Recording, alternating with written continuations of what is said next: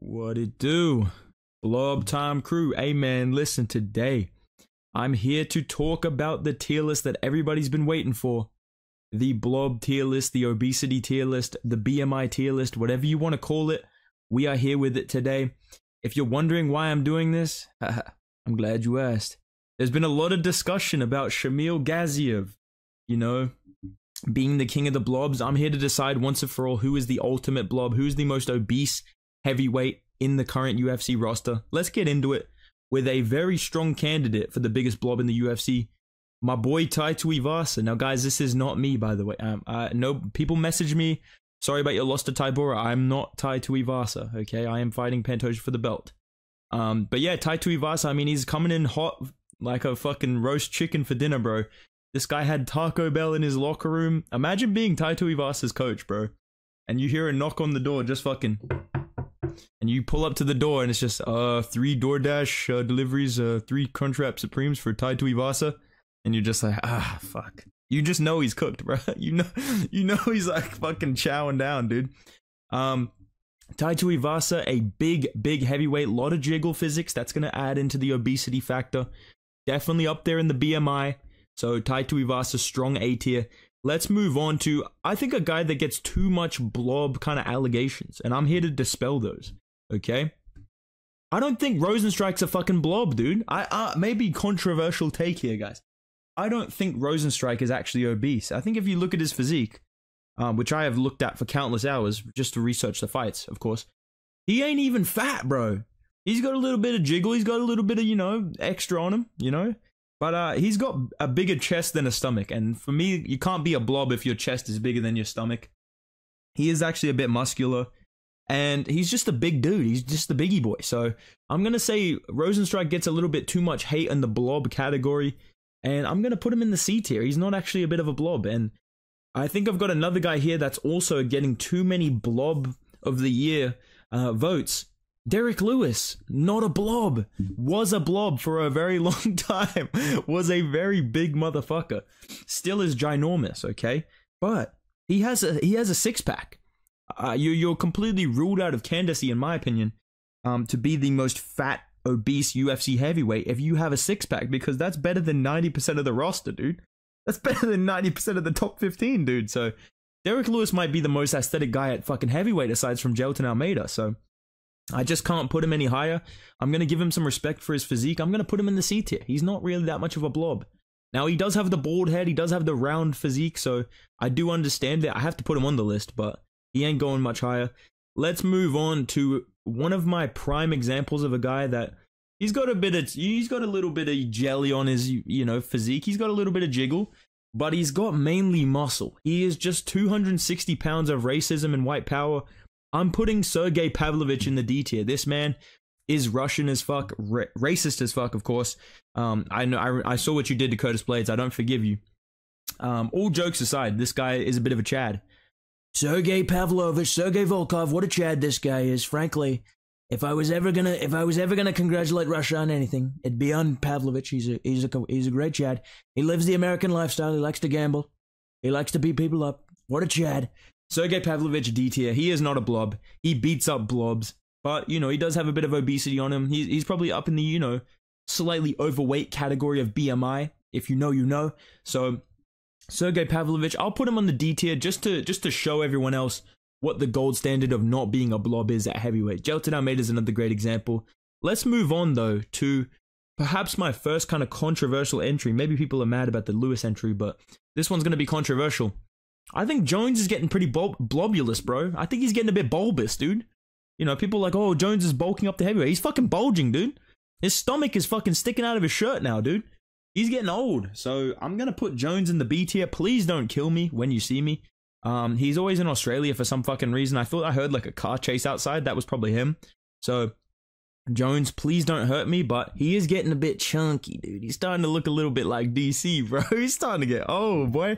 So I'm going to say John Jones is in the B tier. He didn't really look peak physique against Cyril Gane, especially compared to Gane, who's a bit of a Chad in terms of his genetics, not his fighting style, of course. But yeah, I'm going to put Jones in the B tier. Maybe a controversial entry here, but I just got to be real about it. And let's move on to The man that apparently mogged him. I don't know about if I agree with that, but I think I belong in the D tier with Sergey Pavlovich. You know, he's a great fighter. I'd love to have the same physique as him. You know, I've got a bit of fat on me, but when I get in there on fight night, you know, I'm quick as a cat, and I like to fight against Blagoyevanov in my next fight if I can for the title. Tom Aspinall, he's going D tier again. He's a big boy, all right. He's not clear of the tier list, right? You know, my boy Shane Gillis over here ain't clear of the tier list, but he's not up there with Rosenstrike. He's not up there with Jones and Tuivasa. Nowhere close to Tuivasa. So Tom Aspinall, I would say D tier is a fair placement. He's got a bit of size on him that he uses, but again, a lot of it is muscle. He's a very quick guy. He doesn't have the blob attributes of being like ploddy plodster, you know. That's what makes a real good blob, is your fighting style. And speaking of a fighting style that is just so blobulous, Sergey Spivak, he's a great fighter. I'm putting him in the B tier, dude, because this guy smells like onions. I know that's a fact. I can just tell. All right, you don't have to listen. Someone in the comments probably trains with him. You don't have to tell me. I know. I can just look at this guy. I know. He's definitely got that fighting style where he just breathes heavily on you and he just sweats on you, and you're like, oh, why does it feel like sticky when he's sweating on me? Oh fuck, like why does this, what's that smell when he gets in the octagon? Dude, Sergey Spivak is just such a funny motherfucker, dude. I'm gonna put him in the B tier because he is a bit small for heavyweight. He's not a huge heavyweight like some of these other guys, because when you see this A tier, you're gonna go, holy fuck, it's like a Weight Watchers fucking meetup in here, dude. But yeah, Sergey Spivak definitely got some blob fighting style characteristics, got a bit of jiggle, and I'm gonna put him in the B tier. Let's move on to maybe the MVP of supercuts in Poland, bro. Tybura got fucked up by his barber, dude. He had to take out that rage on Tuivasa, and he had to take out the belly, dude. When they finished that fight, there's like a photo of them sitting against the cage. It's like two fucking seals just finished fighting, dude. And then he just pats Tuivasa on the back, dude. Two fucking whales just went at it, bro. Yeah, I'm definitely gonna put Tybura in the A tier. That haircut is not helping his case. He's just rotund. He's very like, you know, his belly was just moving like crazy when he was moving around. I was watching that fight just going, bro, he's just fat, dude. But he's a big boy, so I could kind of let it slide. I'm not gonna put him S tier, but he's up there. He's definitely in the running for S tier. And not a lot of running going on in the A tier, but they are in the running for S tier. Speaking of not running, this man DeLima, dude. The human egg. This guy's physique, there is not a single muscle on this man's fucking body, dude. He just looks smooth, bro. He literally looks like a fucking created character that you just hit X on enough times that, you know, 2K's just like, whatever, dude. Just take a bald, you know, racially ambiguous man with no facial feature. Like, just take whatever, dude. You clearly don't know what you want. Here, take this. That's what DeLima looks like, dude. Bald head, no eyebrows, smooth fucking body, egg build all around. Built like a pear. He's built like Grimace from fucking McDonald's, low key, dude. So I'm gonna put, and he probably got excited hearing that comparison. So I'm gonna put Marcos Rogério DeLima in the A tier again. Don't calf kick me, please don't hurt me.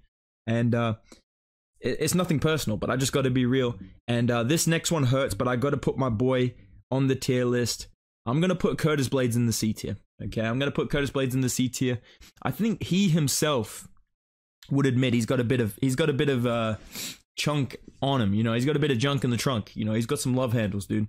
He laid his belly on Almeida to pin him down and get the TKO at UFC 299. I was so happy that he won, but yeah, he definitely utilizes it. It's not a bad thing, right? You want to be big, you want to be strong at heavyweight. You can't be like Jailton Almeida being 240 and refusing to fight at 205. I think Curtis Blades' physicality actually won him that fight and won him like the Volkov fight. So I do think that there's nothing necessarily wrong with having fat on your body. Like, these are all good fighters. But yeah, he's definitely got a bit of chunk on him, but he's not on the level of like Spivak and fucking DeLima, dude, where he's just a circle getting in the octagon. And speaking of circles, this guy literally is a fucking circle. Holy fuck, Romanov, bro. This guy is fucking insane to watch. This guy's build is crazy. This guy is maxed out on the sliders of weight and height in the UFC. I think he's like 6'7", 340 pounds. I could be completely wrong, but he is a complete fucking blob. This guy is definitely up there, considering like S tier. All right.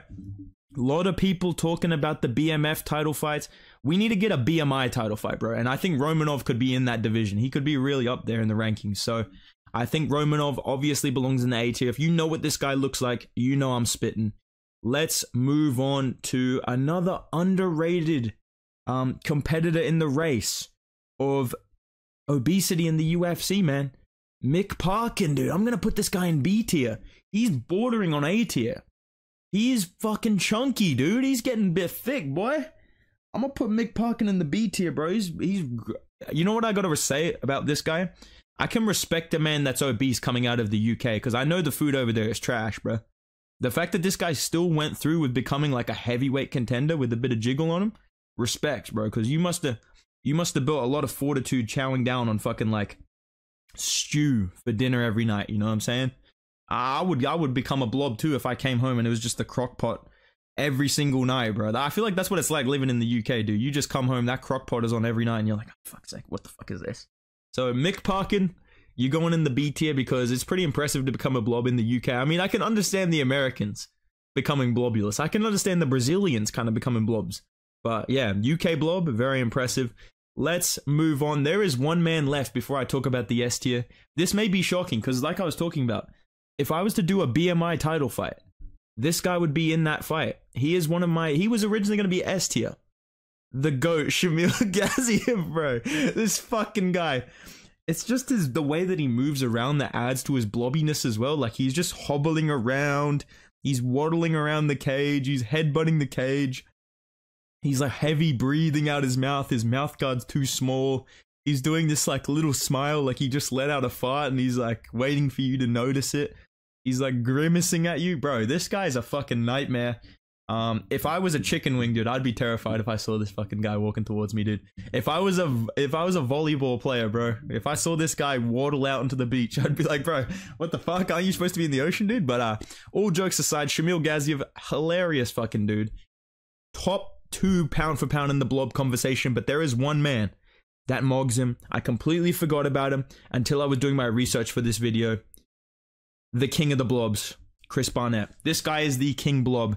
Shamil Gaziev, I was going to say Chris Barnett walked so Shamil Gaziev could run, but we know he doesn't run. So Chris Barnett waddled so that Shamil Gaziev could hobble. Okay, dude. Chris Barnett is the OG obese fighter in the UFC. I'm pretty sure he missed weight at 265. I know Justin Tafa did as well, but I'm not putting him on the list because he lives in the same country as me, and I don't want to get chinned. So Chris Barnett, he's going to be my king of the blobs. This guy is ginormous. He is literally a walking fucking oval. Like, he has his own gravitational pull, and I think he would own that. I think he loves being a blob, and I got to respect that. So all these other guys are trying to lose weight. Chris Barnett's like, fuck it, I'm just going to own being the obese guy. And for that reason, he is the king of the blobs. This is my obesity tier list. I hope you guys enjoyed it. I hope it was worth the wait. Not that type of way, all right? Let me know your thoughts on this video down below. Did your laptop collapse through the floor as soon as you opened the video? Let me know in the comments down below, guys. If you enjoyed it, drop a like. Subscribe to the channel for more really informational, really educational content. Go follow me on Instagram at Bedtime MMA. I will see you in the next video, guys. Goodbye.